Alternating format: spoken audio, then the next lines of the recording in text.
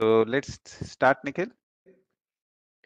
Okay. Good morning. Just let me start it, set the tone.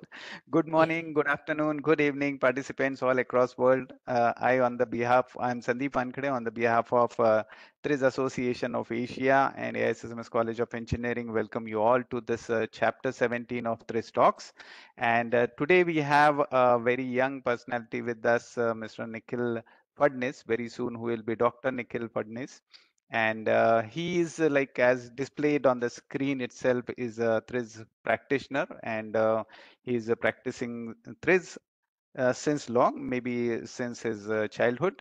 And he is TRIZ level 3 from Matriz, and he's like pursuing his PhD at Finland, and he's also working as a junior engineer.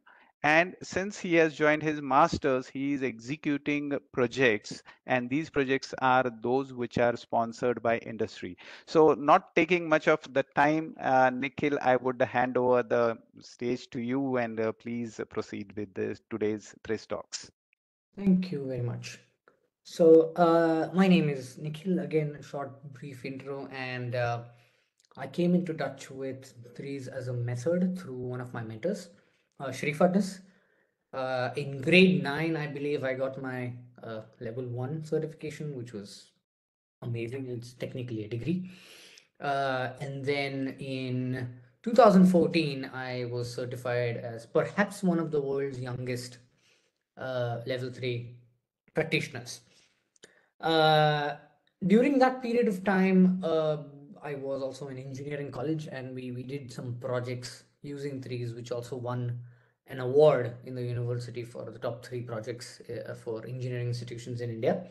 Uh, and then in 2018, 2019, roughly, I decided to pursue my master's degree here in Finland because Finland is very well known for its education structure, specifically in the primary schools and the secondary schools. It's even today, if you actually check the web pages and the World Economic Forum's, Finland ranks as number 1 on the education aspect of it. Not to mention, it's also the happiest country in the world, and I wonder why. So, that being said, I did pursue my master's in innovation and technology, which is a specific course where innovation is taught for 2 years straight, and we learn about different innovation techniques, and threes is one of them, and which used to be compulsory in 2019. So, I am a mechanical engineer, and then I pursued technology and innovation management. And post which currently I'm pursuing my doctoral degree here at Lund University in an area which is threes related and innovation management related, and kind of a mixture of the two. So it's something to do with innovation portfolio analysis. And my research and specialization is mostly to develop a process to create product portfolios uh, from a threes perspective.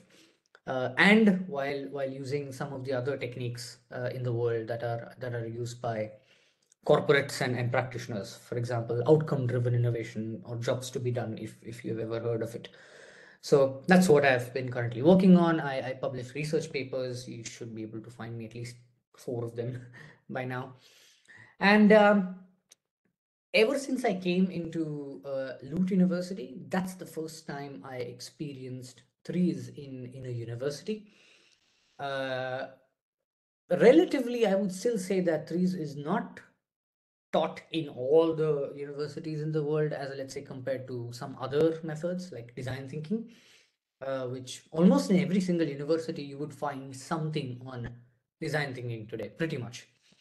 But very few universities actually have a full-fledged course on threes, which is in-house and not a part of a project where there is some faculty who's certified, who's done projects, and who teaches threes at a master's level.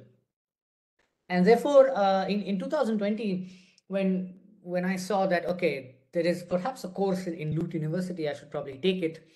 That's where I came across this concept of challenge-based learning and the framework. So today's session would be more about um, what I saw as the difference between a corporate training method, which typically is happening in a lot of industries, because we also have trainings in the industry, versus what happens when professors teach students at a master's degree, and what's the let's say drawbacks, the advantages that I saw from at least behind the wall. Because of course I don't teach threes here yet. There are far qualified professors. Professor Chechurin here teaches threes from the last 10 years or so. Professor Leonid Chechurin, if you are not aware of him, he was also a former Gen 3's professional, and then later on he decided to pursue his career in academia. So he's the one who primarily teaches the course and is the responsible professor. And that's where we learned that, okay, uh, let's see how threes start in universities. And that's where I got perhaps my first projects with a mattress company. And then I was a little bit in shock, because I've never seen universities actively look out for partnerships and doing real projects in a course. So today we are going to be talking a little bit about what this framework is, and how is threes as of now taught in Lut University, and some of the pros and cons and the experience that I've had, so on. So as of today, let's say as of 2023, threes is still taught today, and in fact it will start in the month of January, and it typically ends in April. So it's a 4-month course. And if you guys are not familiar with what I mean by challenge-based learning, it's really simple. Uh, there are no exams, or very few exams in Lut University, at least in the GMIT program, which stands for Global Management of Innovation and Technology, where you get your Masters of Science in Technology as a degree. And at least 50% of your courses here have a real project with a real company that is given to you as an assignment. They are not dummy projects, but somebody would be appointed from a company and they will allocate a project to a team.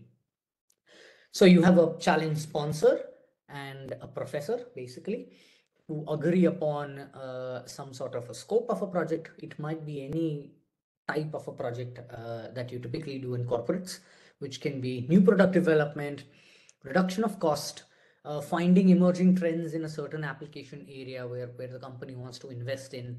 Sometimes managerial problems, sometimes to do with IP and intellectual property exploitation, and how they can monetize their IP that's just been there with them for years.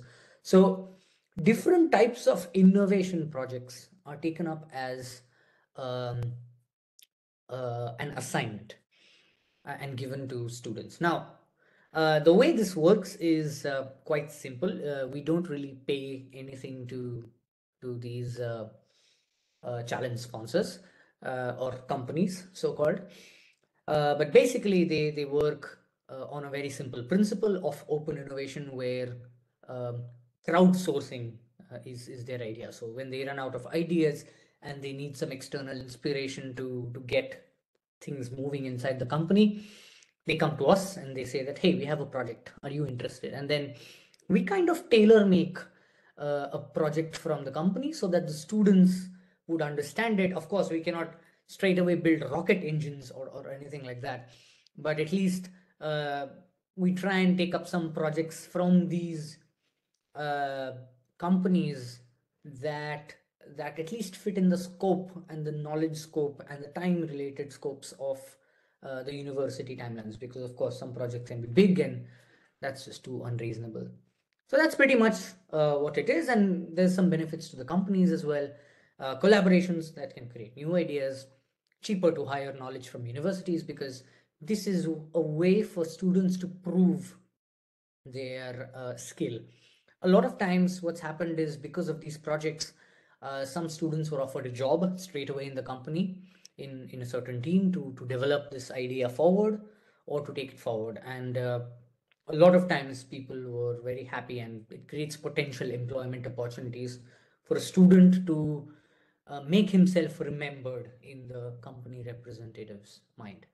And of course, for the companies, it just reduces some research and development time as well. So, how does it actually work? Typically, it has been implemented in two of the programs so far, or maybe even more, even in the engineering side of things. But currently, I'm going to be talking about a master's program for innovation where we have the system running for the last 6-7 years now, I'm pretty sure. So basically, there is a discussion between professors and the companies to align the course objective with the challenge. And the challenge is the project that the university has to give. Then you have about 3 to 5 companies. So we're not just talking about one company, but we are talking about 3 or 5 different companies that try and make a pitch of their challenge. And it's a challenge, it's not a project, only because you are free to pursue however and whichever directions, methodologies, data, anything to address the challenge. So we do not force them that, hey, you must do this and you must apply this method and you must do this in order to get the result. They're free to use anything that they've learned. So they make a pitch to the students on the first day, or they'll say the second day. After that, every student out of the 3 or 5 pitches, so there are different types of companies and different types of challenges, the student is allowed to select one of these challenges of his or her liking. And basically, students automatically get grouped together, usually in groups of 4 or perhaps 5, based on what you select as a challenge. And that means that you all wish to solve the same challenge. So it kind of aligns with everybody's goals. Post which, just like a real project, we kind of kick off a DGS, a data gathering session, to clarify the scope, the objectives, define the constraints, what's expected from the challenge, what do you need? Do you need a prototype? Do you need a design? Do you need a concept? Do you just need ideas, etc., etc.? What have you already tried? All of these things. Then typically, just like a stage gate process in companies where after a certain point you need to report your findings to the senior management, the same thing works here as well. Students will present their finding at each stage, and I will also kind of present how it happens and the timelines of how it's executed here in Loot, and the company gives you feedback. And the typical project is completed within 6 to 12 weeks. But here is the trick.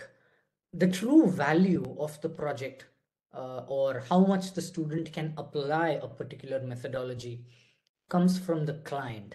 So the client tells us if he's happy with the solutions that he's got, and if he is happy with the output, and if it really creates value for him, then he gives a good grade.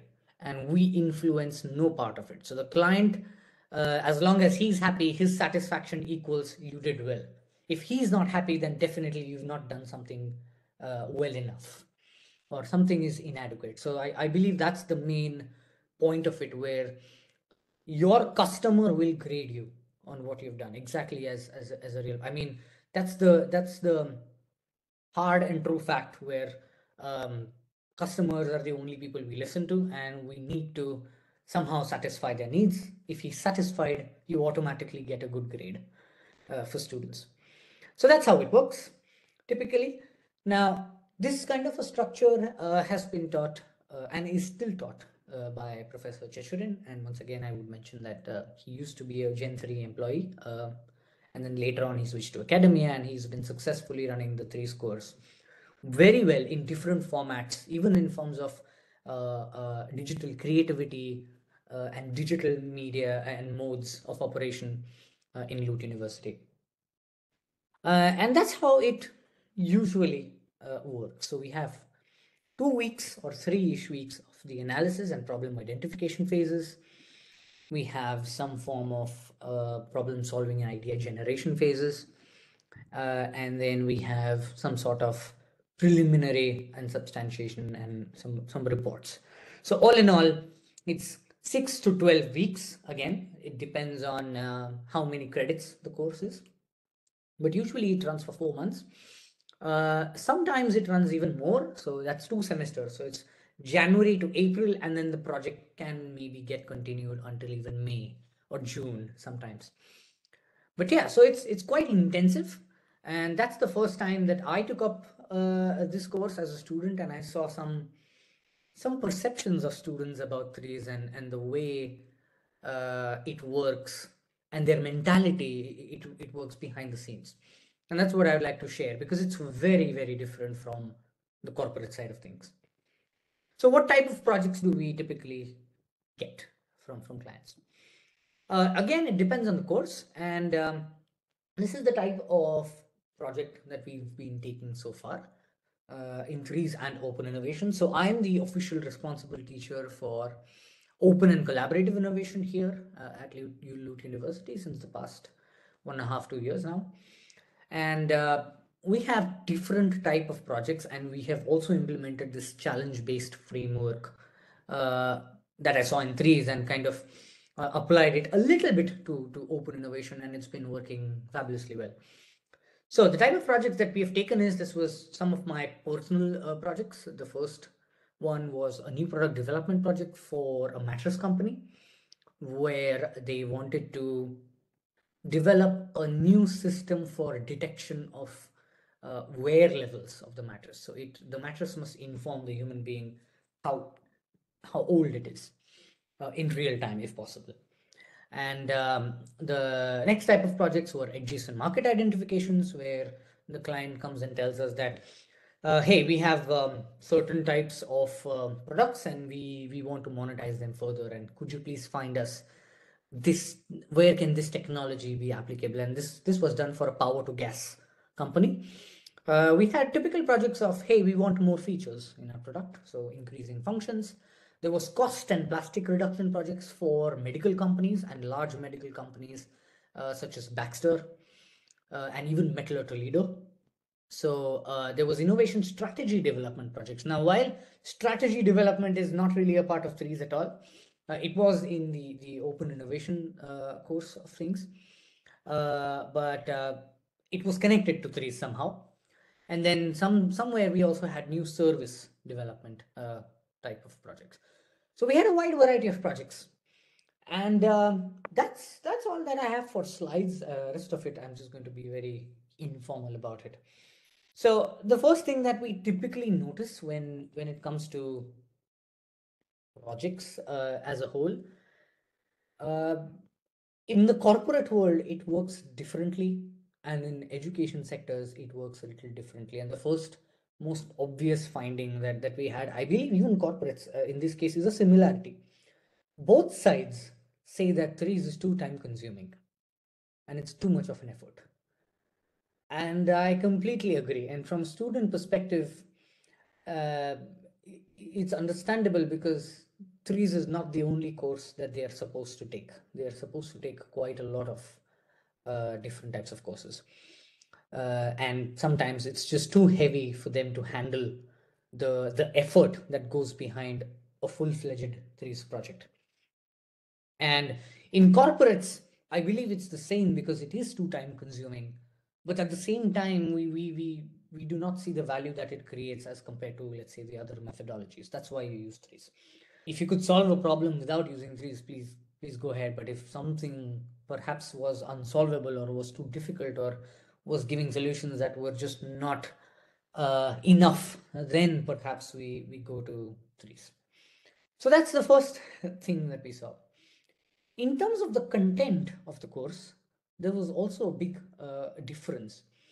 You see, in typical level one syllabus of threes, for corporate trainings, we usually cover some history of threes, where it came from.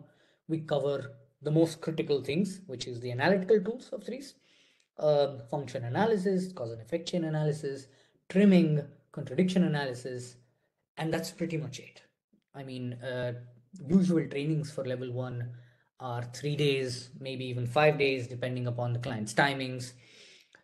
But that's pretty much it. You really don't train for, if I'm not wrong, more than 888. That's around 30 hours of training is what you're given. But In the universities, this kind of training is much longer just because you have a little bit more time. So, as I said, the course runs from somewhere in the middle of January until the end of April, including the project. However, the project only begins after half of the tools of threes have been covered. So it just starts with the basics. Then they spend more time on function analysis. Then there would be a little bit more practice on function analysis on dummy problems.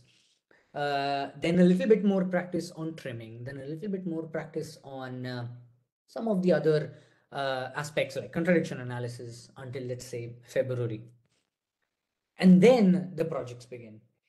So students do get more time to at least understand the concept of threes, but somewhere at the end of it, at least when I was learning it, uh, it's impossible to get to the depths of level one knowledge itself. And that's something that I experienced. So I would say it this way, even in higher education, it's easy to learn threes, but you still don't have enough time to practice threes so that the outcome of the course is going to be, oh my God, you're so good. So that's absolutely not there. So I would still call it as a good awareness and introduction to level one, where you're briefly introduced to each tool that is used in the analysis phases, the idea generation phases, and the substantiation phases, and you try and apply them as best as possible. And I believe that's a good, let's say, start. Apart from that, we also kind of had a system in the open innovation course, which is actually the main difference in corporate as well as higher educations. In the corporate training, especially for those that last for just 3 days, you do not have a mentor non-stop. We do not have any sort of mentoring. But in a higher education, whenever we allocate projects to students, you will be assigned one mentor from either the professor's team or me or somebody else who is an expert or specializes in threes to guide the students in the correct direction. So at each stage of the project, if he or she feels stuck with their projects and says, okay, we don't know how to build a function model, could you please help? And immediately there would be kind of a mutual agreement, a call where there would be a one-to-one session with the team performing the project, and we would help them out personally in this kind of format. So it's a project plus training based format, along with some personal mentorship that you get on threes in higher educations, versus in corporate sometimes it's just completely absent, because in 3 days it's a lot of bombardment of knowledge, and the application of threes is just questionable sometimes. Then we also have some interesting student related factors. You see, just like corporates and students, both of them have psychological inertia. And sometimes, in fact, most of the times, whenever students have gotten a bad grade in the threes course, it is mainly because of one reason.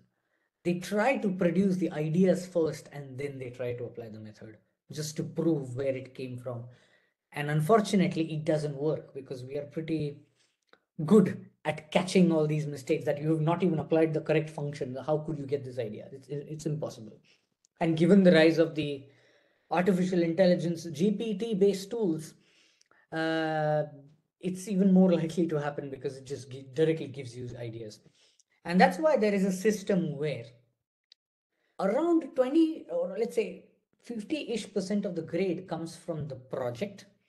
However, the professor will also assess you on how well did you apply the methodology of threes to the project separately. So there is, if 50% of the grade is coming from the entire project, 25% will now come from the client, and then 25% will only be based on how well did you apply threes systematically, how well were your functions drafted, did you apply the trimming rules correctly, did you have multiple ideas for the same contradiction, did you apply the matrix correctly, did you draft different physical contradictions using resources, so on and so forth.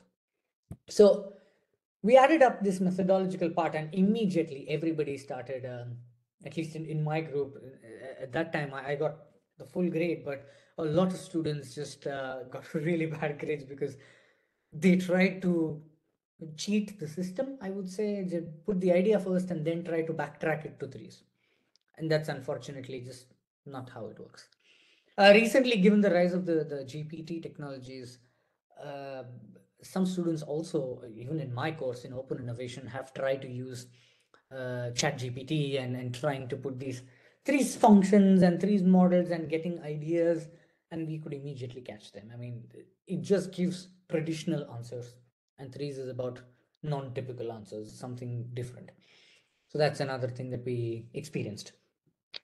Apart from that, we've also had a very interesting look into the way skills are developed in the corporate setting, because I've been attending a lot of corporate trainings, and even as an audience and also being training, we've seen at least one or two differences. On the corporate side of things, there is a pressure of time because you need to deliver results. And somewhere, because of this incentive based corporate system, everybody feels compelled to do something. It's kind of a compulsion that, oh my God, I need to do this and I need to show the HR some result, and therefore I would get, I don't know, a raise or something like that. So it's not self motivated half of the times. It's just because the company is doing it and I have been selected for a training and we are supposed to do it. So the choice of choosing threes is a little, let's say, unjustified, or it needs to be a little clear sometimes. Sometimes yes, and sometimes no. However, in Lute University, it works a little differently. Students are not compelled to come to the threes course. It is not a compulsory course. It's an optional course that is run on the name of Inventive Product Design and Advanced Threes. And there is one course on artificial inventiveness. So these are names that are used to first attract the students to the concept of threes. So we have kind of three kind of variations of threes. The first one is called artificial inventiveness, which is a small 1 credit summer school kind of course that runs. And that's just giving the introduction to innovation, idea generation, how it happens, what kind of tools we are using. And we start implanting the idea that, hey, there is something called threes that exists. And I believe that was done on purpose because most students here perhaps are not aware of threes at all. However, when you hear the word artificial inventiveness, it suddenly triggers, oh yeah, something cool. So students start at least selecting this subject. And then you have the advanced part of threes. Now, the advanced part of threes, which is called inventive product design and advanced threes, also covers the same level one syllabus and a little bit of some extras. For example, axiomatic design is covered in threes. There is a little bit on IP and IP strategy. So how can we circumvent a patent if we have, so kind of design for patentability. We have a little bit on design for manufacturing and assembly. So a little bit on Six Sigma related tools. So it's a great experience for a student to have the entire kind of process right from the start of the problem to the implementation phases of the problem. And because it's impossible for threes to just, okay, wow, we've got ideas and problem solved, and we just give it to the company. But what happens if you're on the implementation side and students are blank? So it's important for them to at least understand that, hey, threes just gives you a concept, but after that, it is still your technical skills, your Six Sigma, perhaps optimization skills, axiomatic design, and the other things that start coming into picture. How do we manufacture it, and therefore secondary problems. Unfortunately, not a single course in this university, at least, covers substance field analysis, which is part of a level 2 training, and arrays. It does not directly cover them, and not even process function analysis. So therefore, a lot of the times we are not taking any sort of projects from companies which are manufacturing process improvement. related projects, um, because it's just difficult for them. Another big difference in corporates versus in higher education for master's levels are availability of data. Because threes is a very engineering related topic. Now, this is what we're talking about because innovation management and technology is overlapping with industrial engineering as the field. In Lute University, you can come from a business side or you can come from an engineering domain, both of which in engineering and business are a little different, and the business people or at least business students are unable to grasp the threes part completely because they're purely from a business format, and unfortunately you do require some sort of science and engineering related knowledge for threes to work. Therefore business threes is not covered at all.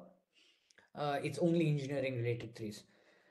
And to add to these problems, because unfortunately you don't know what kind of student would be sitting in the class in front of you. He might be from a business background, but he's taken the course and he must solve a technical problem.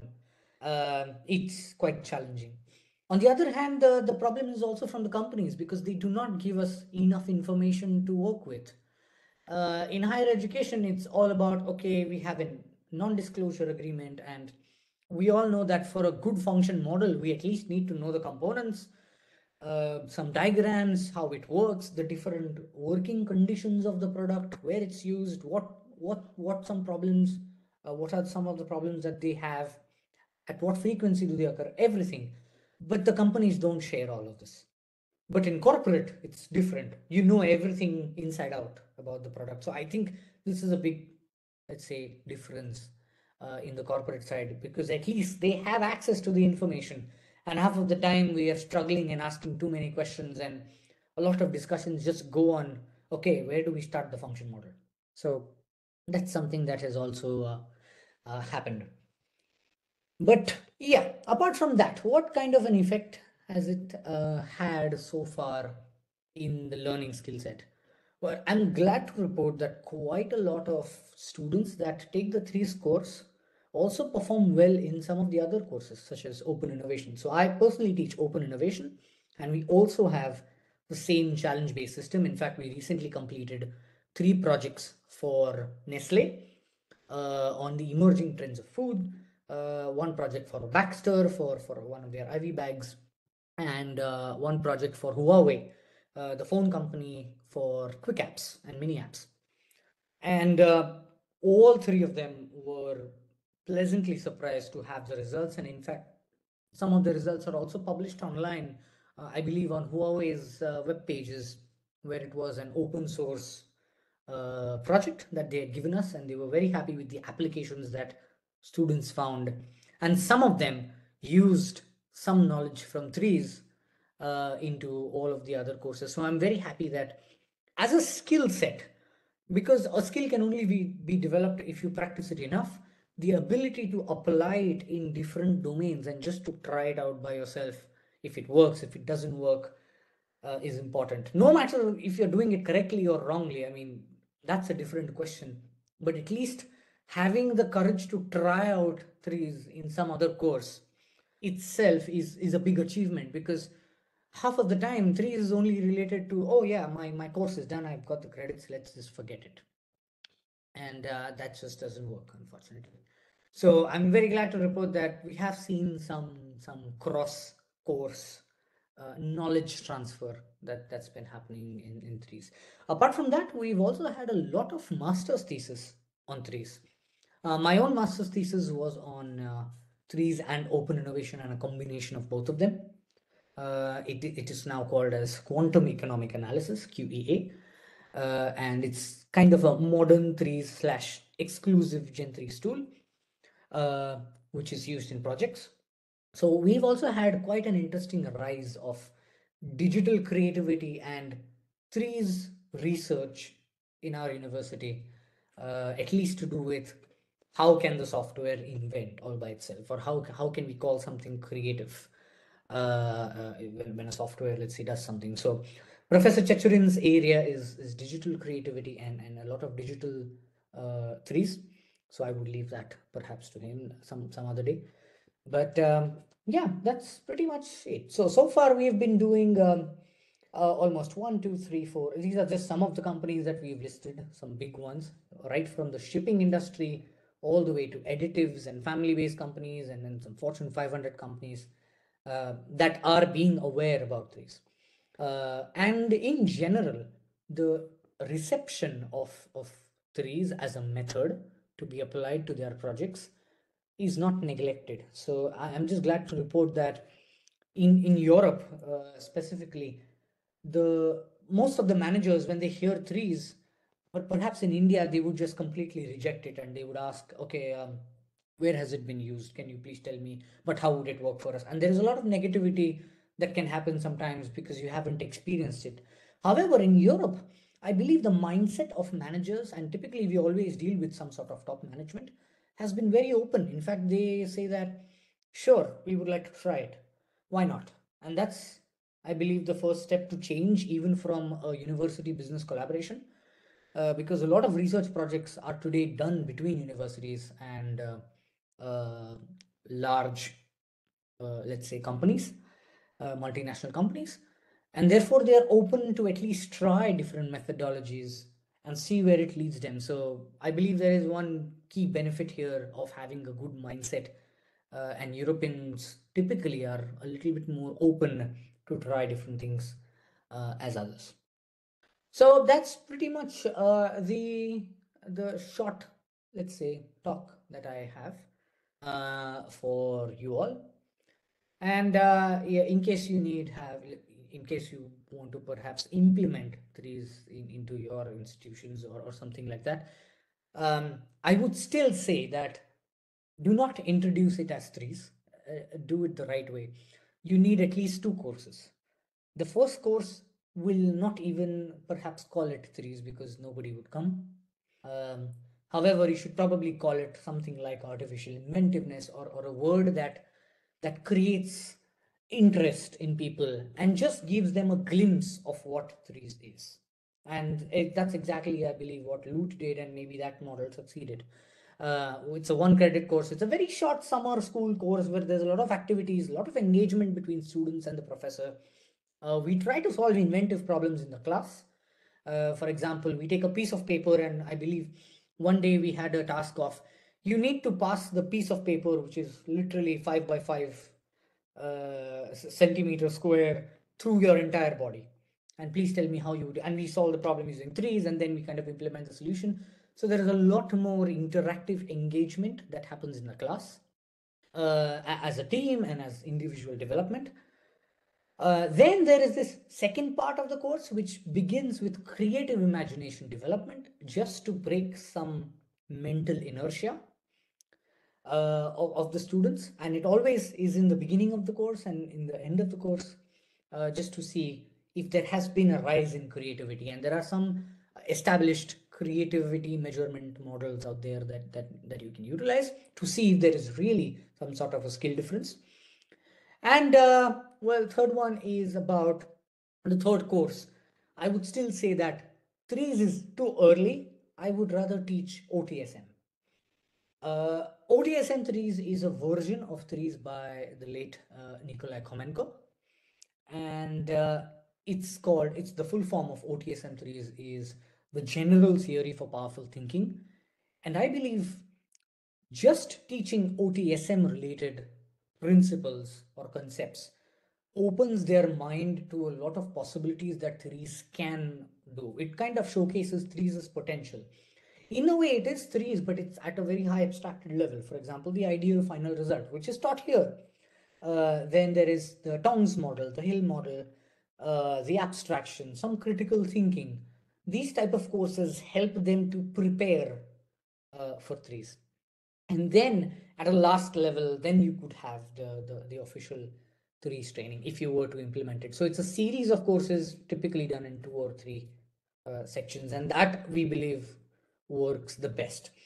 And it also creates a funnel because only the people who are genuinely interested in the course start reaching right till the advanced level. So they start off with artificial inventiveness looks fun, and then they move on. oh yeah, this is OTSM, General Theory of Powerful Thinking. So it sounds interesting. And then they try and come in there. And then they seems like there is an even better method. And so you kind of filter the unwanted crowd out and only the serious ones, because their test is going to be the application of threes on a real project, which takes a lot of mental preparation, a lot of work and effort. In fact, that's the most common remark that we get from a lot of our students, that it's too time consuming, it should have more credits, it takes a lot of time, and it's a lot of work. And I agree. But I believe that's the cost of value. The more time you spend on something, the better you get at it. And that's pretty much my talk. I believe I'm on time. Is it Vankade sir? Am I on time? Yeah. Yes, yes, of course. All right. So going ahead, thank you, Nikhil, for giving such a detailed view of what TRIZ is and how it is useful in education, and that too you have compared it with corporate. So really very good information we have received. Now going ahead to questions and answers, like generally our format is that once this is done, we keep the forum open, and guys, like participants, you can just unmute yourself and ask question. Meanwhile, I got one question from one of the participants, and it goes like this: like, what are the key differences you have observed in the approach of education with TRIZ contents? So majorly you have covered it, but if you can quickly throw some light on that. Uh, well, I would say that with the three's contents, there is a little bit more of a preparation. That's the main difference. Students need to have some sort of creative imagination development sessions. They need to have some form of, uh, let's say, three's principles that are the most common, or they need to be informed about it and maybe even practice on it a lot more. So, ideal final result, for example, it's such a simple concept to deliver our functionality without the actual component. It's a very simple concept, but it's really difficult to apply in real life if you were to start thinking about it. So there are these little elements here and there, and I believe when it comes to threes contents, we should not be teaching them threes and in the sense just threes, and that's the main area. The boundaries of threes in education need to be porous. You need to teach them different things from different perspectives. There might be some theory, there might be the actual threes part, there might be something about patterns and how patterns work, which is an extra layer of information and knowledge added on. Okay, if you come across a pattern, what do you do? How do you circumvent it? There needs to be something on, let's say, design thinking and other methods. Comparison would be great, where one team will do the same project with design thinking, one team would do the same project with threes, and see the results for themselves. And that just creates an interest, interactivity. So we are not limiting threes to threes, but we are also giving them an entire product life cycle execution perspective, right from problem analysis from different perspectives, idea generation with maybe different tools like axiomatic design, morphological boxes.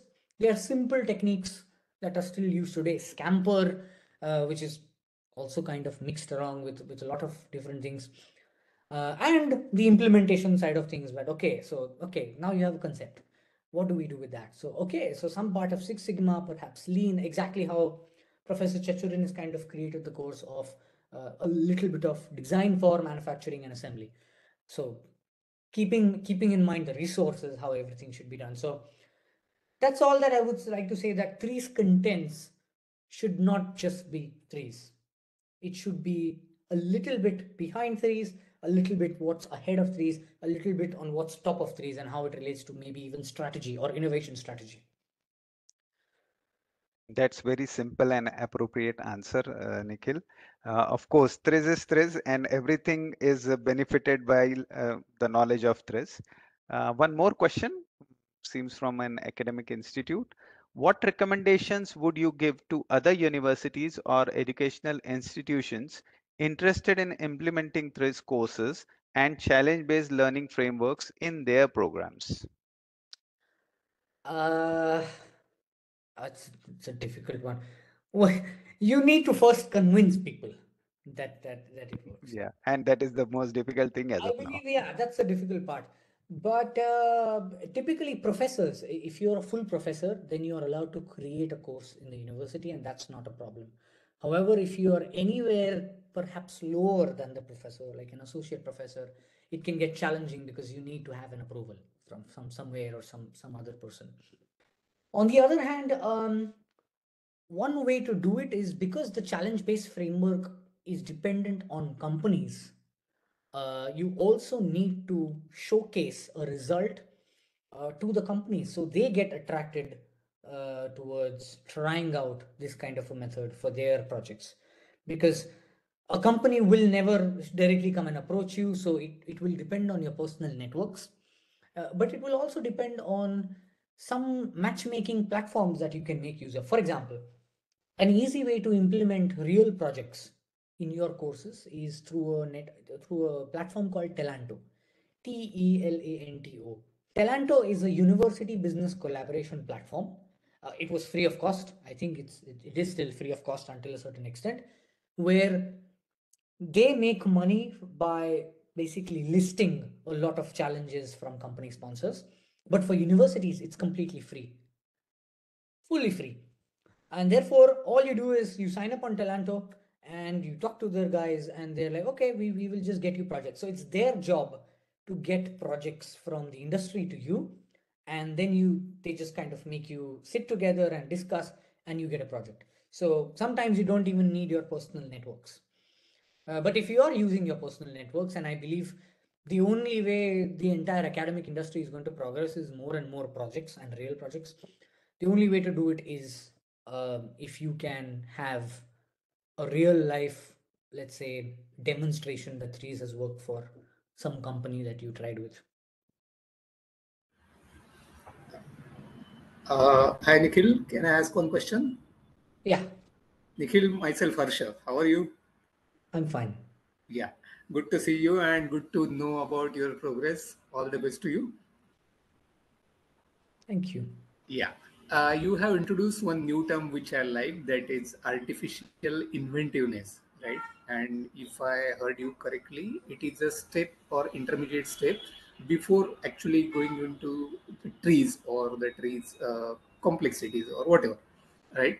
So the contents of that artificial inventiveness, I can say a small course, whatever, will it be the same like we start with the system, components, interaction, and all those things, or those are slightly, you can say, simplified? They are way more simplified. In fact, okay, I'm just opening up the course that's there on the other page. Okay, so here is the artificial inventiveness course that is run by Professor Chechurin and his team. It's Okay. just one credit. It is only for 28 hours. Okay. It's an online course where you learn yourself, and all he does is introduction, the definition of function, ideal final result, function-oriented search, or biomimetics and contradictions. And he just introduces them and provides some real-life case studies where these were used, and that's it. It's a very quick snapshot of what threes consists of. That's it. It does not go into Okay. details into anything else. Okay. Just a small little self-paced learning course, and it's online. So there is a lot of small video series that has been created, maybe 2 or 3 minutes to explain a concept and some examples, and then you try and apply it yourself somewhere, and you submit a very very tiny assignment somewhere, and then you rinse and repeat. So the whole goal of artificial inventiveness is only to attract people Okay. to Okay. give them a brief.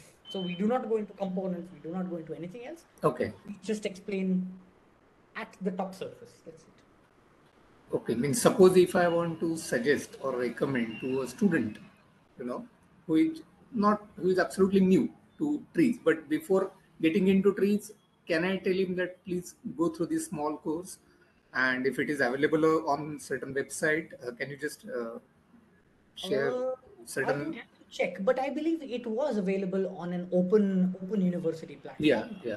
book platform.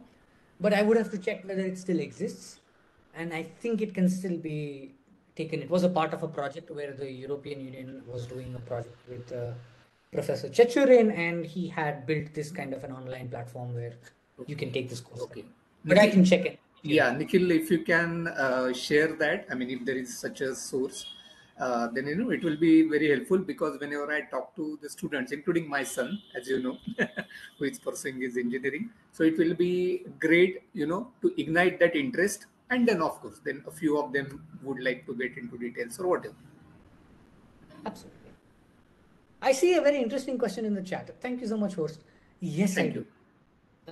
I've already seen the question, and there is a big difference when in a master's degree somebody has come from the industry and then he's pursuing his master's versus students who have left bachelor's or finished bachelor's and immediately come to master's. There is a huge difference in the mental capability of participants that have already worked in the companies, just because they have seen how the real world works. And they are a little bit more serious about things, let's just call it that way. Otherwise they are still students at a certain extent. So yes, they are a little more serious, and as we all say, there is some part of tacit knowledge in threes that comes from experience. I believe they carry some amount of experience that is useful for them to, at least on the implementation side of things, if not complete threes. But yes, but there is also the other, let's say, a dual-edged sword, where if you're from the industry, most likely you might be having a little more psychological inertia than students who are just never been in the industry, so they are a little bit open minded. Otherwise, all the industry guys are just thinking too traditionally, and it's difficult to break them out of their mental inertia. That's the only difference I've seen. So, dual-edged sword. Okay, we also have a question. What's the primary scope that you can recommend three's implementation in the industry? Is it in new products, market development, existing problems analysis? I believe you should never start threes with new product development, because the level of knowledge that you require for NPD is a little bit here. I would say if you were to recommend the implementation in the industry, take a project where you have an existing problem first. It's just easier. Analyze it using function analysis, use trimming, use cause and effect chain analysis, use contradiction analysis, and prove the result to your senior management. Why? Because there is a big difference. When you talk about new product development, there is a lot of stuff that you need to do before you actually begin new product development. For example, benchmarking. Now, benchmarking itself is a completely different domain, which is typically taught at level 3 and above. It might be tree-based benchmarking. There might be a lot of S-curve analysis. There might be a lot of things that are not covered under the basic knowledge of threes. So I would say that the best path for you is start with an existing system where either you want to improve its functionality or reduce some sort of disadvantage that you are seeing, or some problem you are having in the system and it's a big headache and nobody is able to solve it. Perhaps that's the best way to do it, because you have all the information and all the people and engineers available at your let's say at your hands. Then you can move on to new product development, because new product development will require a lot more knowledge, which means your engineers would have to be trained at a slightly higher level. And then you should maybe go to markets or adjacent markets, or the other, because you see the strategy part of threes, which is adjacent markets and finding adjacent markets, is a slightly different high level algorithm. Again, it is reverse function oriented search, and it requires a lot of subject matter expertise and a lot of knowledge about S-curves, technology forecasting, road mapping, pragmatic S-curve analysis, which is, I believe you may have, if you want to refer to a book, it is Trends of Engineering Systems of Evolution. It is published, I believe, 2 or 3 years ago. A lot of knowledge from there, and so I wouldn't say go directly to strategy part of it. Adjacent markets are straight away already crossing the boundary between strategy and technology. So do whatever you have first, existing. Maybe cost reduction projects also work very well. So you can take existing products, either increase functionality or reduce their cost or eliminate a disadvantage. Then maybe NPD, try it a little bit more, prove the result, and then go, let's say, adjacent markets or even portfolio analysis or high level tools. Nikhil, for that answer. And we are at the end. We have 4 more minutes. If someone has some quick question, we generally try to start sharp at 4 and end at 5. So maybe I'll jump in with a quick question. Hi, Nikhil. Very nice to see you. Hello. And hear you. I have a very short question to you because we also implemented TRIZ at Wrocław University of Science and Technology, but we did it dedicated for PhD students, and we have encouraged them to come to our course by selling TRIZ as a helper in your academic research. And do you have any experience in applying TRIZ to solve research problems? It's a really tricky one. Okay. The answer is yes and no. It's a very three related answer. It can be yes and no. The answer is yes, because a lot of times in academic research, me myself, at least on a personal level, I get stuck. And then the only way to move forward is to find a solution to that problem. Like, okay, where am I going to get the data from? Or some part of my methodology is just impossible to do. And then what do I do? So I wouldn't say that the application of TRIZ was done formally for research purposes, at least because I am dealing with innovation management related research. However, one of my friends who was in the Department of Mechanical Engineering, she's working on cardboards and thermoforming methods for cardboards. She does a lot of design of experiments on the machine, sees the results and moves forward. And once we were talking, and she gave us this problem that, you know what, we have some problem of dimensional stability for cardboards or unlaminated cardboards in a thermoforming process. I'm like, okay. So we were talking, and immediately, maybe in the back of my head, there was some simple function model, simple cause and effect chain, and maybe a simple contradiction. Why don't you try this? And then she was like, okay, sure. And then it somehow worked. And I believe TRIZ for research, for technical research, if you're in a technical field like engineering, or maybe even software, at some extent it does, it helps a lot. Because most of my mechanical engineering friends currently, unfortunately, do not have a clear capability to create cause and effect chains and then do the design of experiments. It's the other way around. They are doing experiments blindly, like a trial and error model, and then trying to see whether we have results, which is minus 20%, and then they report it in their paper, and then maybe plus 10%. Oh, wow, something worked. And then they will try and find out why it worked. And that's technically the wrong approach. It should be the other way around. We're trying to reduce trial and error. So I believe yes. In technical sciences, if your research and PhD is in those topics, then 100% yes. TRIZ can help you a lot, even in material sciences.